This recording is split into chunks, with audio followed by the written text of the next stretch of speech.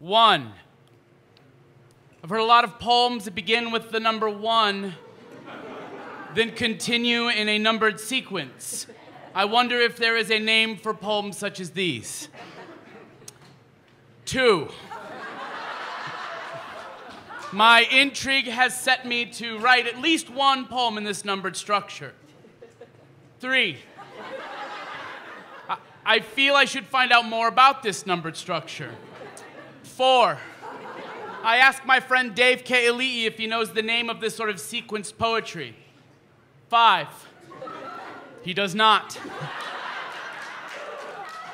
6. I send a text message to my friend Victor Infante, a friend and most notable culprit of this style of poetry. He responds with, "I don't know offhand, but I will research it when I get home."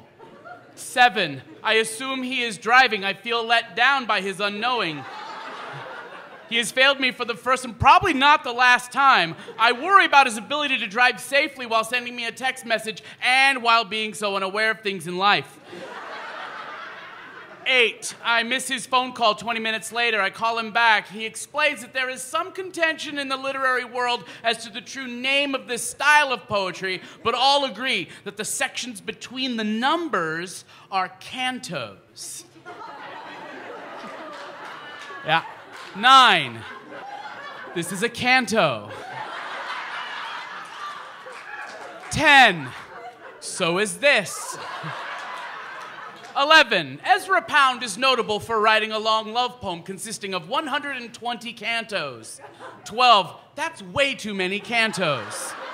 13. This style of poetry often feels like an easy way to just tie together a bunch of unrelated topics. 14. I am not as interested in this style of poetry anymore. I would much rather my poetry had a consistent theme. It would be too easy to veer away from the initial concept of the poem. It would, to maintain the original content yet allow it to grow beyond the first verse, to express myself while seeking resolve, solution, and/or catharsis. 15. It saddens me when pet owners put sweaters and hats on their pets. 16. I cannot break dance.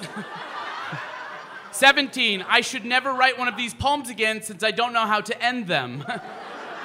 18. Weird cursing is hilarious, always has been, and is also not a good way to end a poem, especially when it ends awkwardly and abruptly. 19. Shit lips and short boners.